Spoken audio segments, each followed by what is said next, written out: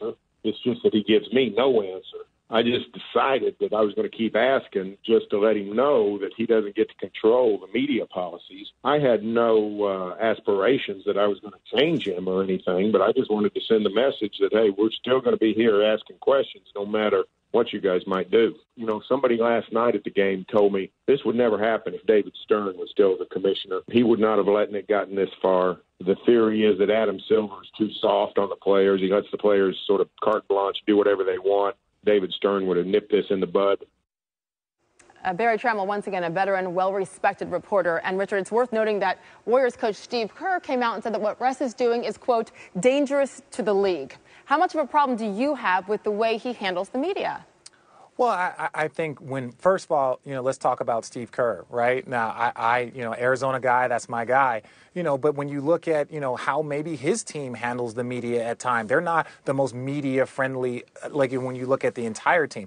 But I don't really like what Barry said. He's like, oh, well, we're still going to be here. He can't control the media. That's not true, because so many times we always talk to players and say, well, you don't have to do these interviews. You don't have to answer these questions. So, look, if he doesn't want to answer these questions, like when you really listen to the undertones, and I'm not saying that Trammell is not a great reporter and he's not well respected, but if you really want to listen to what Russell wants to say or doesn't want to say, that's his choice. If he wants to give short answers or don't want to answer questions about a situation or from a reporter, that's his prerogative. And then you want to blame Adam Silver, or you want to say that the former commissioner wouldn't have allowed this. I think you're looking for blame at other people's, why someone just doesn't want to talk to you particularly. It does sound somewhat personal between Trammell and Westbrook. And again, Trammell's been there for a very long time, as has Russ. I have a feeling that is not over. Meantime, though, Richard, thank you. Unique perspective on that topic. As always, thank you for joining us. In the meantime,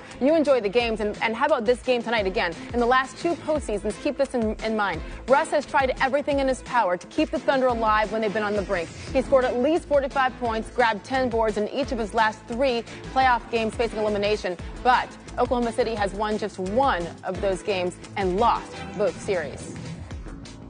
In the East, we know the Celtics and Bucks are going to square off in the second round. Tony Kornheiser and Michael Wilbon will join us to answer a tough question. Who's more important to their team, Giannis or Kyrie? That's coming up. Sage, just over a week after Luke Walton got a new head coaching job, he faces serious allegations in a sexual assault lawsuit. Our insider, Adrian Wojnarowski, has the very... Oh, my goodness. Wow. That's ridiculous, people. He's giving you everything he could possibly give. And here comes Giannis. The Bucks and their march as the #1 team continues. Well, we'll get the 1-4 matchup a lot of people were looking for in the East. The Greek Freak and Kyrie, Milwaukee and Boston. Giannis coming off of 41 points in 32 minutes in the clincher last night against Detroit. The fewest minutes for a 40-point game in NBA playoff history. As for Kyrie, he led the Celtics, averaging over 22 points per game in their sweep over the Pacers. It marks Boston's first 4-game winning streak in 2.5 months. So, thing is, we don't know when the series will begin yet, but when the long layovers end, the Bucks are the clear favorite over the Celtics in this second-round matchup. Westgate has Milwaukee at -300, so you'll have to bet $300 just to win 100. Back to Kyrie and Giannis. Listen to this from PTI. Kornheiser and Wilbon, take it away. Hi, Wilbon. Who is more important to their team, Kyrie Irving or Giannis Antetokounmpo? Giannis, and this isn't close. As great as Kyrie Irving is, he is great. He's already wearing a championship ring. Giannis hopes to get one. We have seen the Boston Celtics play successfully over a long stretch without Kyrie Irving, over the most important stretch of the season, which is the postseason. They had LeBron James on the ropes and defeated last year without Kyrie Irving. Milwaukee can't do that without Antetokounmpo. And I like some of the parts, some of the ensemble pieces. Glad Malcolm Brogdon, presumably, is coming back soon. They need him. But Antetokounmpo, Tony, Milwaukee is close to a lottery team without Antetokounmpo. So it's going to sound like I'm disagreeing with you because I'm going to take the other side, but I don't necessarily disagree. Okay. I think Antetokounmpo plays closer to his best more often than Kyrie Irving. Okay. So I don't know how much he can improve the Bucks from where they are. I think that Kyrie Irving is the wild card in this sense, and I want to be very clear about this. Having that ring means something. Mm-hmm. We talked today on our show about Bryce Harper and Jake Arrieta, and you made the point that Arrieta has a World Series ring. Kyrie Irving was a star in a Game 7 in a decisive game. So he's got something in him that we haven't seen from the other guy just Not yet. Haven't seen it yet. So my feeling would be if Kyrie Irving plays to the top of the ladder that he's got, that has more of an effect on his team than whatever the Greek Freak can do. Really quickly, if you were starting Do you disagree with that? No, I don't really disagree with that because the value of a ring shouldn't be underestimated. Real quickly, though, if you were starting a team, you're going to build a team today. Would you take Kyrie first or Antetokounmpo first? I'm partial to guards, but I think I would take Antetokounmpo first. I do. I think we'd be in agreement again. That's it. We're done. Back to you. Coach of the Sacramento Kings, Luke Walton is being sued for sexual assault by a former sports reporter. Kelly Tennant contends that Walton assaulted her in a hotel room in Santa Monica in 2016 when he was still an assistant coach with the Warriors. Tennant, who was a TV host in L.A. at the time of the alleged assault, said in her lawsuit that she met Walton at the Casa del Mar Hotel to drop off a copy of her book for which he wrote the foreword. Walton then allegedly invited Tennant to his room so they would not be seen together by any Warriors players. That's when she says he pinned her to the bed, forcibly kissing and groping her, using his full body weight to keep her on the bed, and laughed when she yelled stop. The lawsuit also alleges that Walton continued to harass her after he became the coach of the Lakers while she was covering the team, including in May of 2017 when she says he, quote, forced an aggressive hug, end quote, and made an offensive remark about Tennant's outfit at a charity event. Walton's attorney calls the allegations baseless and calls Tennant, quote, an opportunist, not a victim, and her claim is not credible, end quote. Our insider Adrian Wojnarowski joins me now here on SportsCenter. And Woj, the timeline for these allegations involve three different teams, the Warriors, the Lakers, and now the Kings. How is the league handling this? Sage, I spoke with the league office tonight. They're in contact with the Sacramento Kings, and they're going to start to gather more information in this. And our Dave McMenamin reports that the court filing, this is a civil suit, is in the process of being filed in LA's Superior Court. Okay, I know you'll keep us up to date on that developing story. Meantime, back to the team Walton used to coach, the Lakers, and there are a couple of developments in their search for his replacement. McMenamin also reported that the Lakers interviewed former Bucks and Nets coach Jason Kidd yesterday in LA, and they're scheduled to interview Heat assistant Juwan Howard today. Meantime, late last night, the Suns fired head coach Igor Kokoshkov after just the one season. So, Woj, how does this move impact the Lakers' search? Well, part of the timing in Phoenix of firing Kokoshkov was to pursue Monty Williams, the top assistant in Philadelphia. He's already interviewed once with the Lakers. They're in the process of setting up a second interview back east, perhaps as soon as this week. And he is at the top of the Suns list. I was told today that the Suns got permission from the Sixers to interview him. And now Monty Williams, I think his goal, I'm told, is to meet with both ownership groups, with both teams, and you know, start to use that as a barometer of what might make sense for him. Monty Williams, a longtime assistant with the Thunder, with the Spurs, certainly one of the more respected people in the NBA. That is our insider, Adrian Wojnarowski. Thank you. Still to come on this edition of SportsCenter. With the Thunder on the brink of elimination, who is Russell Westbrook's toughest enemy tonight in Portland? Plus, is Joel Embiid ready to go again tonight? The latest on the Sixers star big man as Philly tries to close out on the Nets in Game 5. The city's facing tonight in Portland for Game 5. Thunder stars Russell Westbrook and Paul George being outscored by Damian Lillard and C.J. McCollum in this series by 7 points per game. The duo is shooting just 37% from the field. Russ is just 14 of 49 from outside 10 feet, according to Second Spectrum. That's 29%. George, he hasn't been any better while his shoulder's not healthy. He's getting his points, nearly 27 per, but he's shooting just 37% from the field, 33% from outside 10 feet for the series. Royce Young on what a third straight first-round exit would mean for Russ and the franchise. The Thunder are, once again, on the brink of a first-round playoff exit. But this time, there's a new level of shock. This year was supposed to be different. This matchup was favorable. This team was better equipped. But like the last two first-round outs, the series has served as a harsh evaluation of the team, and specifically Russell Westbrook. The Blazers are openly daring him to shoot and testing his will to resist. It's a game plan that pits Westbrook against his toughest enemy, himself. Westbrook, air ball. Another big miss by Westbrook when they needed one. It's not necessarily that Westbrook wants to win on his own terms, but his bulldozer approach, without a reliable jump shot to lean on, isn't holding up in the postseason. Sometimes you have nights like that. That happens sometimes, but it just wasn't good enough for us to get the win. So. Another first-round exit in Game 5 would make the Thunder 4-12 in the postseason since Kevin Durant left. And for a team with the second highest payroll in the NBA, they would enter the offseason with more questions than answers. And for Russell Westbrook, the next question would be a hard one. What now? In Portland, I'm Royce Young, ESPN. Royce, thank you so much. Another game tonight. Nets, Sixers, Joel Embiid coming off that 31-16, 7-assist performance. Also had 6 blocks in 32 minutes. Game 4 Saturday.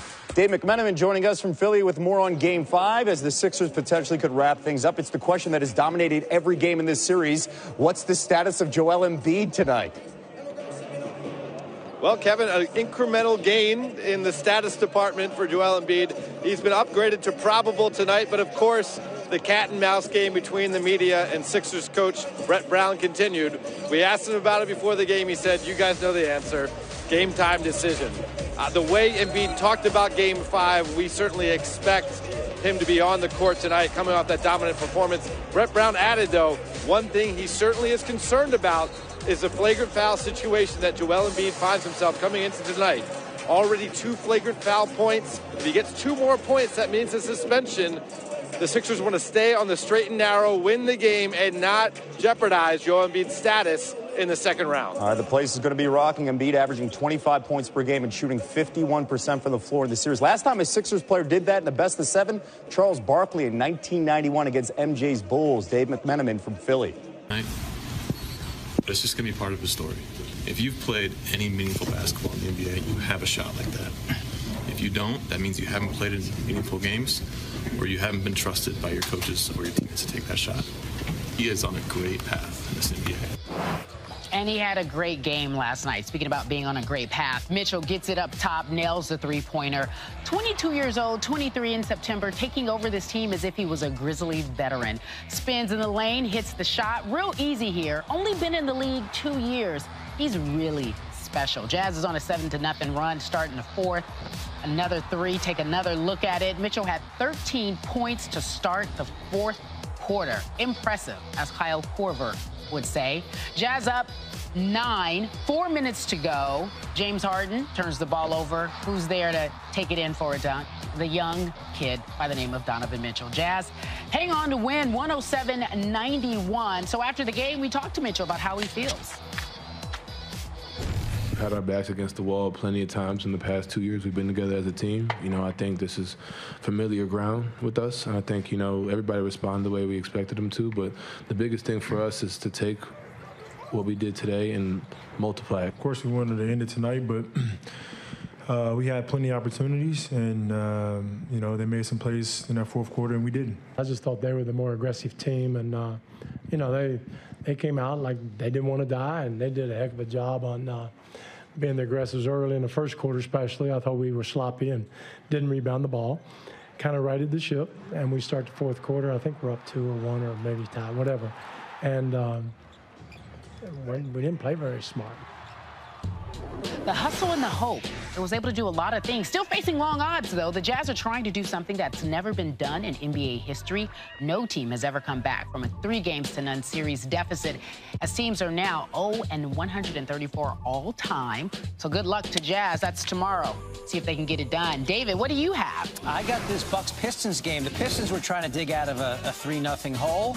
Bucks looking for the first 4-game sweep since 1983. Giannis, how about this move on Andre Drummond? Went up for the jam, reconsidered midair because Drummond was coming over, gathered it, and then somehow threw it in. It kind of echoes of the iconic MJ switching hand shot against the Lakers in the finals way back when. It's not quite that good, but still a brilliant midair improv to beat Drummond. He could just laugh at that point. And then Blake Griffin thinks he's got a charge. No, it's going on him. I thought Griffin was moving myself, and then the chant starts up.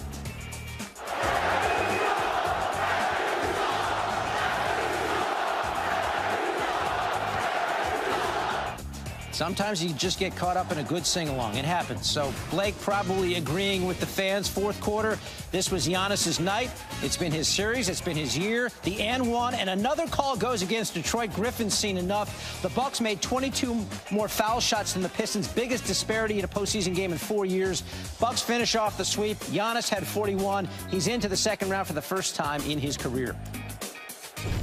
Just to win our first playoff series with this group right here, it's unbelievable. I think we played great basketball. We stuck together the whole series. I remember our first playoff series. We lost from Chicago.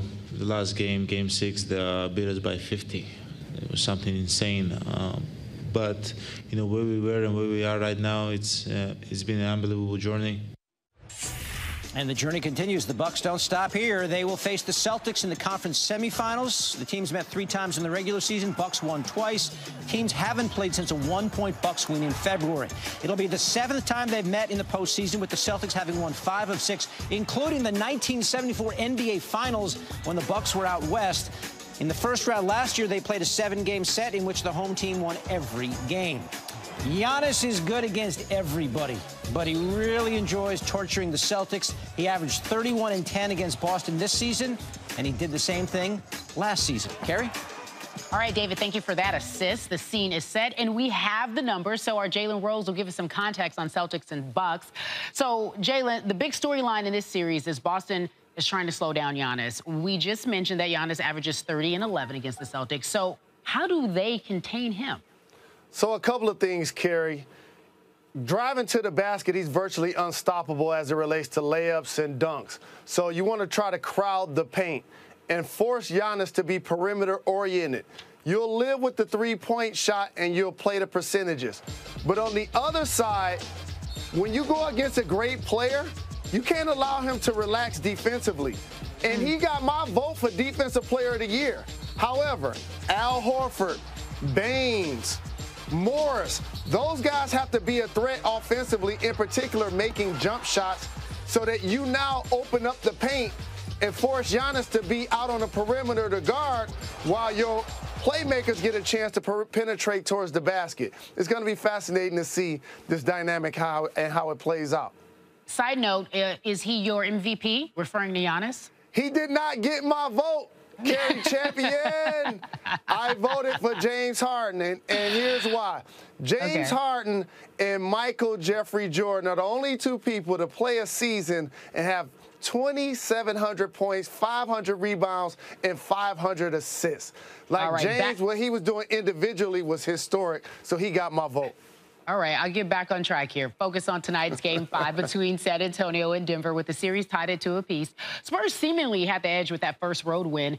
You've liked, though, some of the adjustments that Denver has made. So as for San Antonio, what could the Spurs do to take over this series? You got to get White back going. He was terrific, had a 30-point game in Game 3. Then they did a great job of slowing him down in Game 4. They made the adjustment, as you just mentioned, of putting Craig in the starting lineup. He played well for the Nuggets, and Barton off the bench played well. So now for the Spurs, your counter is your veterans. DeMar DeRozan has to have a signature game. Can Rudy Gay give him big quality minutes? Mills making shots off the bench. You need Aldridge to be an anchor down low. Going to Denver and playing in a hostile environment and dealing with the altitude is going to be a challenging thing for the Spurs. They've already gotten a win on the road. The Nuggets seem to be more poised about this playoff thing right now. I think Denver finds a way to get Game 5 as well. Wow. All right. So Denver has never won a best-of-7 series that was tied at 2 apiece, going 0 for 3. Jalen with the knowledge and saying perhaps they get the game as well tonight. Thank you for joining us here on Coast to Coast. The champ is here. Appreciate That's right. you. Elite player in the NBA. Nails the three-pointer. Beautiful assist from Damian Lillard. Step back, three-pointer is good. Oh, sweet move from Lillard. The brilliance of Damian Lillard on full display. Bottom of the hour here on Coast to Coast. Let me just make sure I'm checking in. Yeah, 9:30 my time, 12:30 your time, is it not? I haven't checked the clocks, really. I'm focused on this Dame Dollar situation. He's trying to close things out. Is that what you're focused on, David? Yes, that's my laser-like focus. All right, well, let's start with our coast-to-coast map, shall we? Thunder trying to survive. You just talked about it in the series. Down 3-1 to the Blazers. This series, your boy, Dame, 45% from 3, while Westbrook struggling, 28%. The Thunder need him to turn it around if they want to try to keep any semblance of a postseason alive. I don't know if they can do it, though, David. I love that series. This series is cool, too. In Philly, Joel Embiid and the Sixers looking to close out.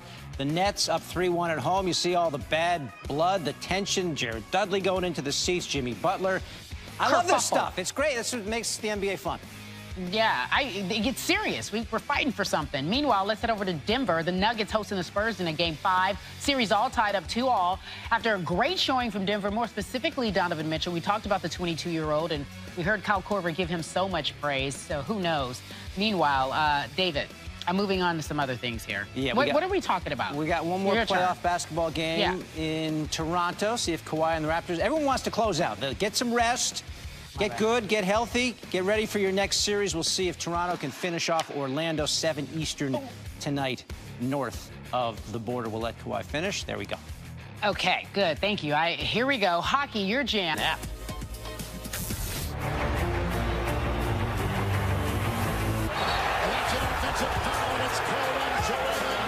I got him pretty good, and I'm sorry about it, but...